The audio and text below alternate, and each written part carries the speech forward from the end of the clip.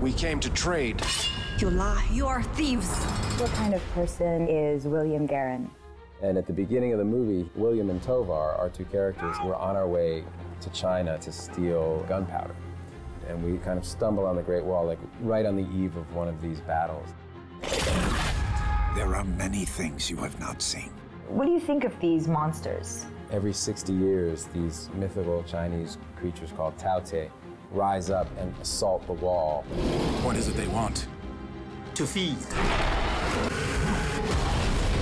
张导有没有碰到什么很大的挑战？其实挑战最大的是这种类型的电影，因为你是拍一个给世界看的电影，一定要在商业上成功，否则没有第二次。